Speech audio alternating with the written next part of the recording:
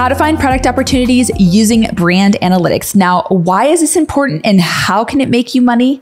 Well, Amazon actually released brand analytics to the public a few years ago, and it was really quite surprising to see this level of data made available to everyone.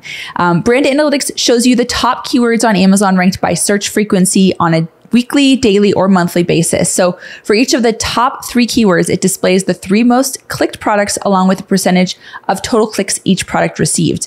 So even more useful, it actually also reveals which of those products had the most conversions, meaning the highest sales for that keyword. So if you actually have brand registry, you have access to this data. However, in Seller Central, analyzing it is very difficult, as many of you probably already know. You have to deal with these massive data sets and sometimes millions of keywords, download it into an Excel file, and then you have to run pivot tables to find any meaningful opportunities. I know a lot of us have actually tried to download the Excel files before there were any tools available, and it takes hours and hours just to download the files. So on top of that, it's really difficult to link the data that you get in brand analytics to Helium 10 data like search volume. So that makes this whole process a little bit more cumbersome. So that's why we created this amazing tool in Helium 10. When your Amazon Seller Central account is connected to Helium 10 and you have access to brand registry, you can access this tool, and it's called Black Box ABA top search terms, or Amazon Brand Analytics top search terms. And this tool actually allows you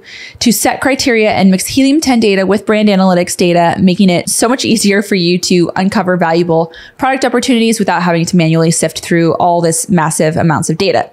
So let's go ahead, and I'm going to show you how this tool can offer you some incredible insights and help you to find your next winning product. Okay, so the first thing that you want to do is you want to go into Helium 10, and then you're going to click on Tools, and then you're going to click on Black Box. Okay, so that's where this tool is going to live, and it's under the ABA Top Search Terms tab right here. There's a bunch of tabs in Black Box, so I want you to click on that one.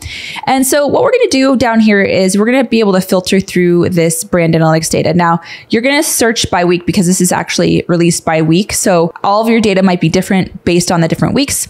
So I'm just going to choose that random week. And then the next thing I'm going to do is I'm going to do a minimum of 60 here. Now, this is the top 3 ASINs that have the total click share. So the top 3 products that have the most clicks. And I'm looking for products that have a minimum of 60% of all the clicks.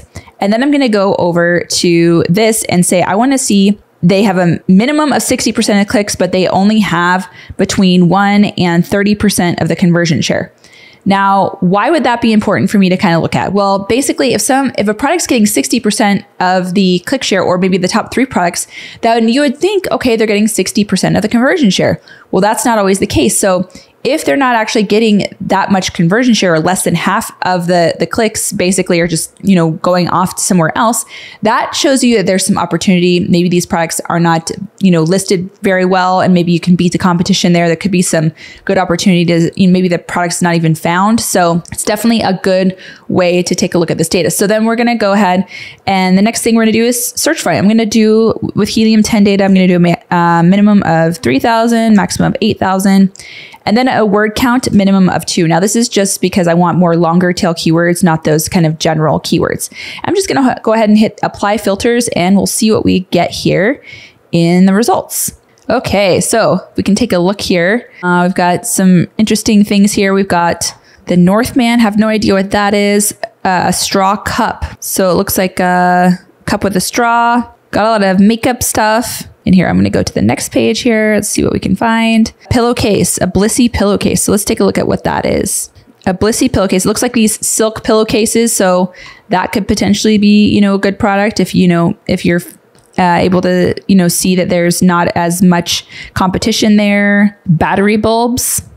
So bulbs that have batteries in them, maybe, or something like that. That's very interesting. So that could be an interesting product as well. So as you can see here, there's definitely a lot of potential opportunity using these brand analytics terms. Now, this is going to vary week by week, but this is a great way to kind of find those products where maybe the top clicks, they're not really converting. So you can see why they're not converting. Maybe it's a listing, or maybe the product just doesn't even exist. A really great way to find some awesome potential product ideas.